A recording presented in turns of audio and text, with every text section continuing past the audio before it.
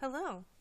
Welcome to another video tutorial on using Microsoft Word to do APA formatting and style for your papers and assignments.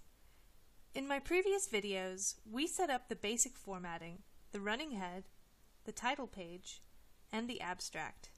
To view those tutorials, please see the links I've included in the description below.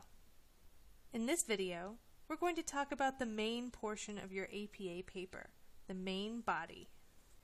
Starting at the end of your abstract, hit Enter on your keyboard several times until you're at the top of a new page.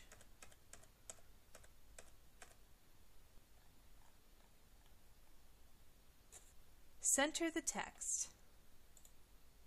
Then type in the full title of your paper and title case.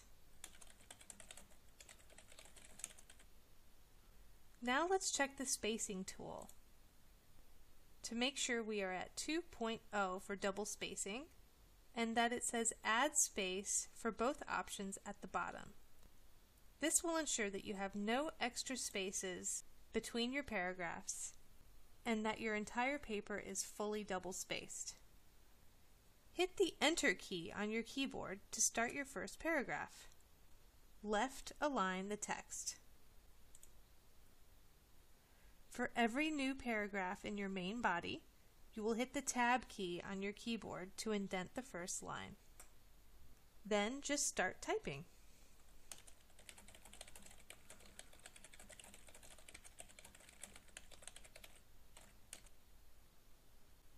To start a new paragraph, hit the Enter key and the Tab key on your keyboard.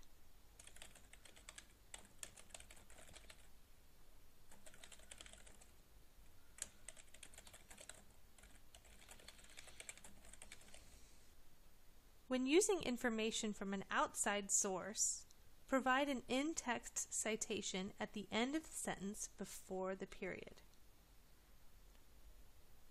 In-text citations must include the author's last name or names if there's multiple authors,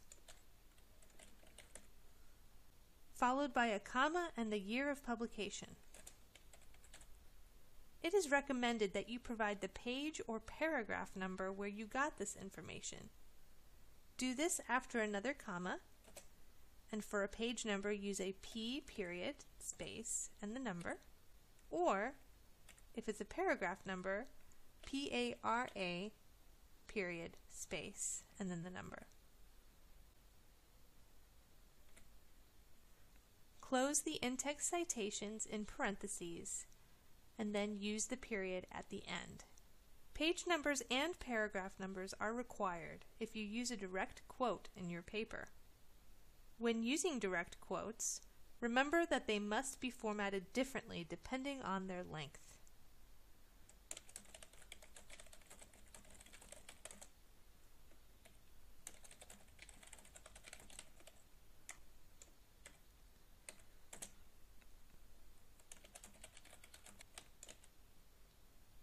For a direct quote that is longer than 40 words, hit Enter on your keyboard to start a new line.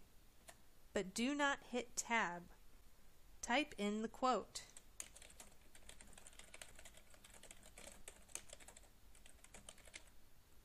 Then click and drag your mouse to highlight the quote. Right-click on the highlighted area and select Paragraph.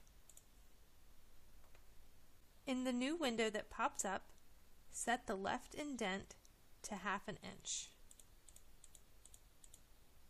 Then click OK.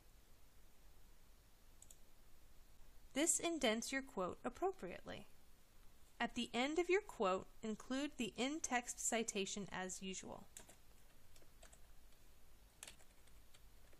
This is the only situation where you would put the in-text citation after a period. Hit Enter to go to the next line.